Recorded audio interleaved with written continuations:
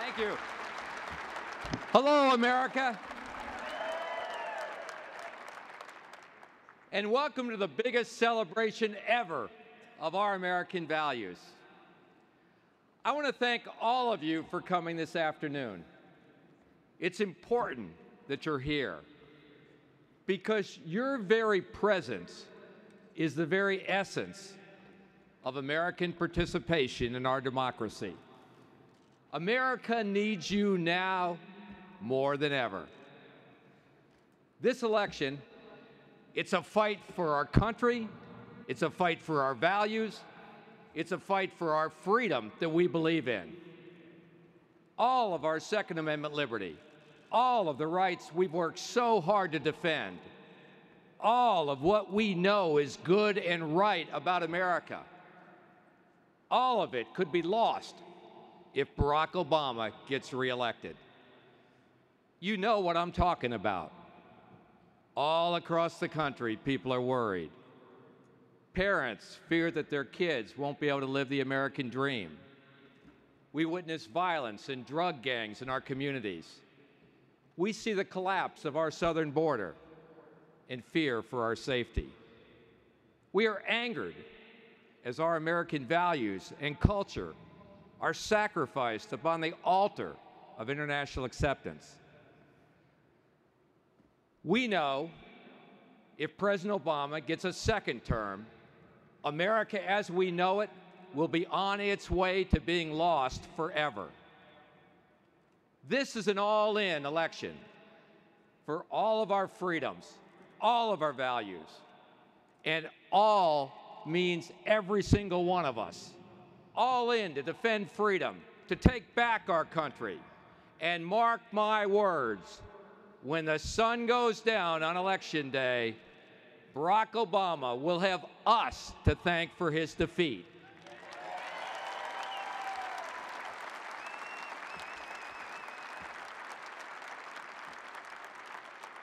Because we're the majority, and when freedom is at risk, we always stand up. Now, the president, he doesn't want to hear that. He wants us to sit this election out. And most of the national media either want to ignore us or they want to denigrate us. NRA members have been standing up for freedom for decades. And for decades, the media and the political elites have lied about us, demonized us, and attempted to marginalize our Second Amendment. There's not a person in the room here today that doesn't know what I'm talking about. They've called us everything from extremists to wingnuts to wackos and just about every other rotten, lousy, nasty, evil name in the book that the media can think up. But we've all, each one of us, we've all stood up to that nonsense. NRA members and Americans throughout the country that stand with us have stared those anti-gun elitists straight in the eye, and we've stared them down year after year.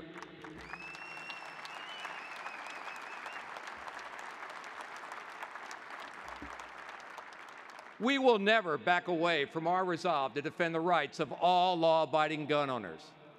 And we will never fear an absolute declaration that the Second Amendment must be preserved as an unfettered natural right, fully accessible to every single lawful American citizen.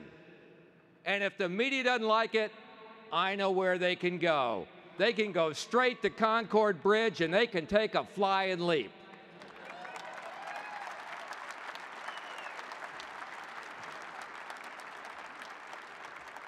But they'll keep demonizing us.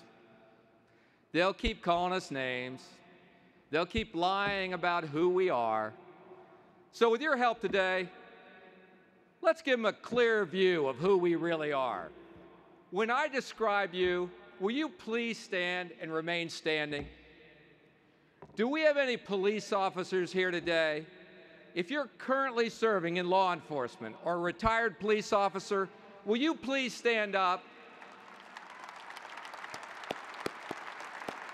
You protect us, our streets, and our communities, and thank you for that.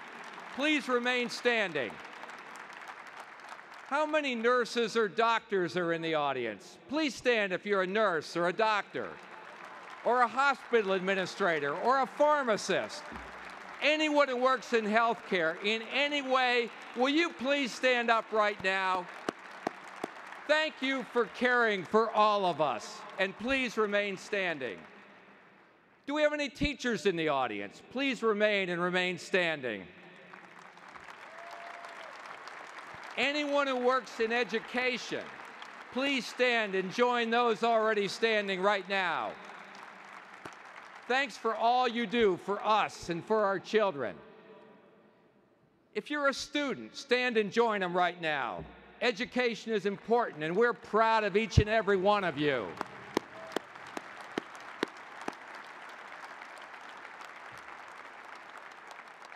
How about if you work in manufacturing, construction? Stand up and join those already recognized right now.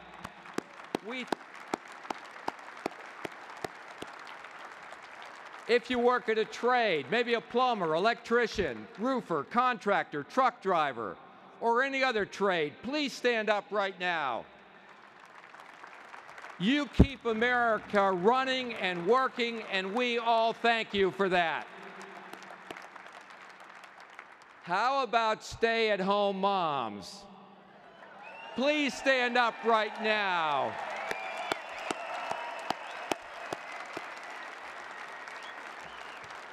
You do so much for our homes and families. Please stand and remain standing. How about if you own your own business? Join those standing right now. Anyone working retail or the local grocery, stand up right now also.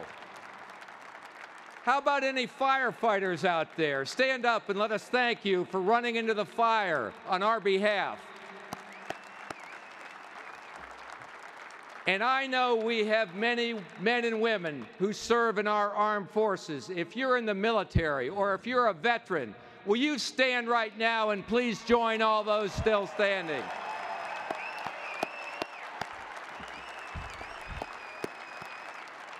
You have made the great sacrifice that comes with defending freedom abroad, here at home, and we thank you as Americans. Do you attend your local church or your local charity? Do you donate to charity?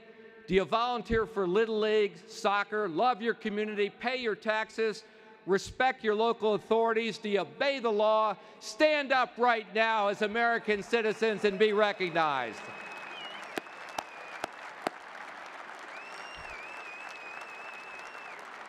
Are you proud of your country and what it stands for? Are you proud of your freedom? Stand up and be counted right now.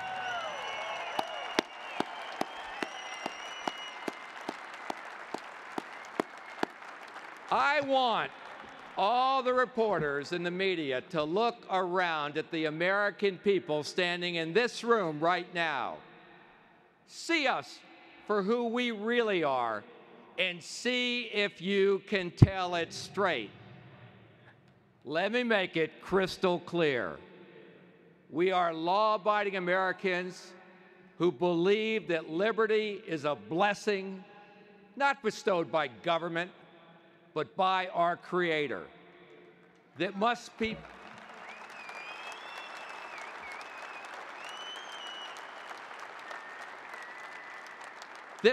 preserved for future generations of Americans. The media and the political class, they can lie about us and demonize us all they want, but that won't stop us. Because we are standing up today in this room for who we really are. We are Americans, we are patriots, we love our country, and in this election, to defend freedom, we are, by God, all in. Thank you, God bless you, and keep fighting for freedom every day, every single one of you as Americans. Thank you very much, and let's have a great convention.